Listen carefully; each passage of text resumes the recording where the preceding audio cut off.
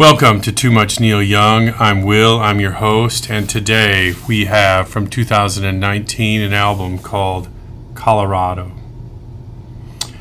You can see my Neil Young and Crazy Horse is upside down, so I'm pretty sure this is worth a lot of money. Anyway, this is recorded in the Rocky Mountains, and it's dedicated to Elliot Roberts, who was the former manager, confidant, etc. of Neil Young. I recently saw Neil Young on the Coastal Tour. This is 2023, and I noticed one of the road cases had a huge photograph of Elliot Roberts on it.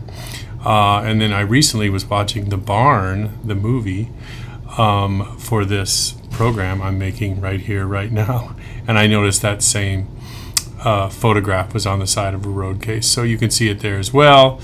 Anyway, Colorado is called clunky by some, and admittedly it is a little uneven. It contains plenty of tunes broaching the current political climate and, of course, the climate outside, which is as much as you would expect from Neil Young. Nils, that's Lofgren, Flip Ya Flip, is back again after decades in the band. Let's talk about some of these tunes. I like Think of Me. Although I've noticed lately I'm starting to name the first tune on every album, so maybe that's something else to analyze. Green is Blue is good.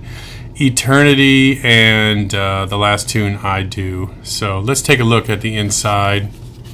You can see the band there playing away. Here's the back cover, which is very astronomic. Anyway, Colorado is a stream of consciousness LP filled with passion and honesty, plenty of noisy guitars, and enough quiet moments as well.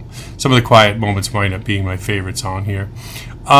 We did see this on the big screen. It was one night only, and it was fun to look at the process. I think it was fun, and especially because I hadn't checked in with Neil Young in many years, and there he was on the big screen, and was a much more elderly man, of course.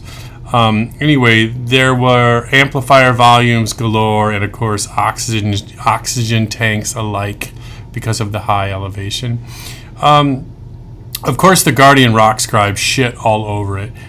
My thing is, if you're not really predisposed to like this music, why in the hell would you sit through a movie? So the movie was maybe 90 minutes, and it's a little tedious, but isn't in fact recording records a little tedious?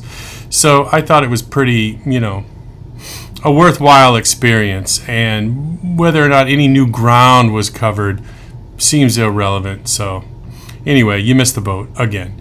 I'm glad you're watching, and I hope you like this album. If you have some favorite tracks, or you saw the movie either in theaters or out there in the world and have some thoughts about it, drop me a note below. We'll see you again. Thanks so much.